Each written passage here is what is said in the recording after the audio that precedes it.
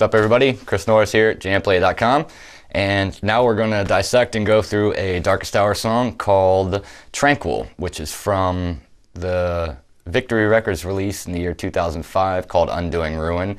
It is the very last track. It's got a lot of cool stuff in it. One of my favorite solos, and a lot of other people's favorite solo too of mine, so that's really cool for me. So I hope you guys like it. We're going to break it up into a lot of different sections, the riffs, the bridge, the solo. It starts off with this really cool snare buildup that Ryan does, and it kicks straight into the song, and here's the very first riff.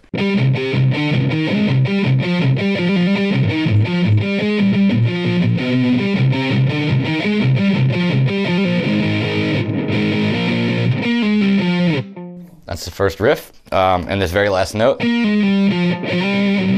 has that resolution leading right into there. It's based upon this chord progression.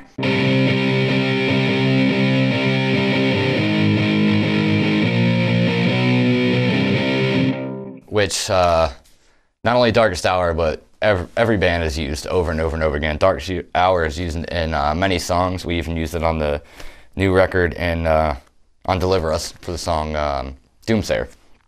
But so it's based upon that. We wanted to recreate, you know, a lot of the songs on Undoing Ruin were pretty new for the Darkest Hour style. It had a lot of more solos, more progressive elements. We felt there needed to be a song that had that old school, that captured that old school Darkest Hour song. So what better way to do that than use one of the same chord progressions, but using those new progressive elements that we were doing. So this is the riff we came up with, and let me do it a little slower again for you.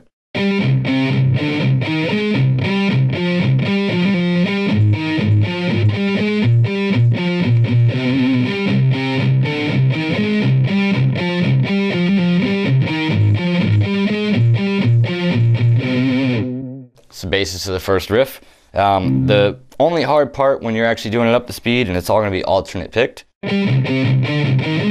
that jump right there. So you could even practice that by itself. And the tail. I don't remember what was done on the record, and it's always changing live. I like to do different things live just to keep myself interested. You know, when you play the same songs over and over and over and over again, you know, after a couple hundred times, your mind starts to wander and you get bored, and you start to figure out, oh, what's on TV Friday night or something while you're up on stage playing for a bunch of people. So I like to change things around. So every once in a while, I might pick all those notes, make it legato, whatever. It's always cool to do something different for your own mindset. So that's the very first riff.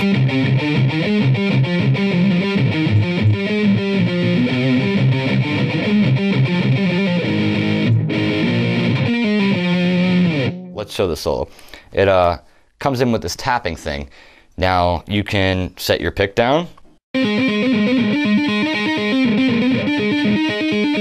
tap if you want, but if you're in a live setting where you can't really do that and you don't have like picks hanging off a mic stand a la Guns N' Roses, 1986, any of that stuff, just take the pick, hold it between your fingers, grab your middle finger like you're gonna flick off the crowd, and start tapping.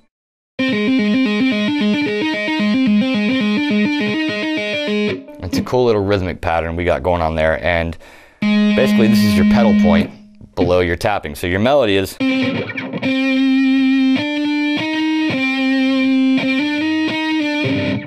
and then this. So that's kind of the thing. I messed it up by sliding because obviously that's such a far stretch. That's why it becomes a tap.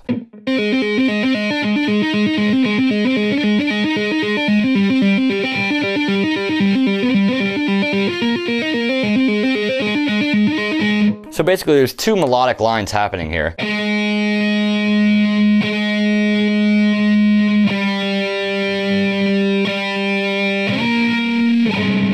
It's your left hand melodic line, and what I'm tapping is going to be the right. So it's a cool way of combining two melodic lines. So let me show you again the tapping slower.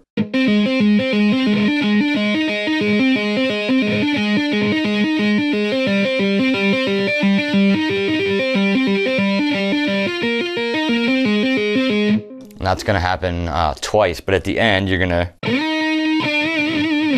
add this little, melodic motif in there.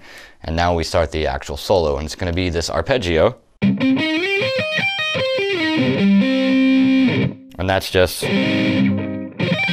two different shapes of this minor arpeggio. So let me show that to you.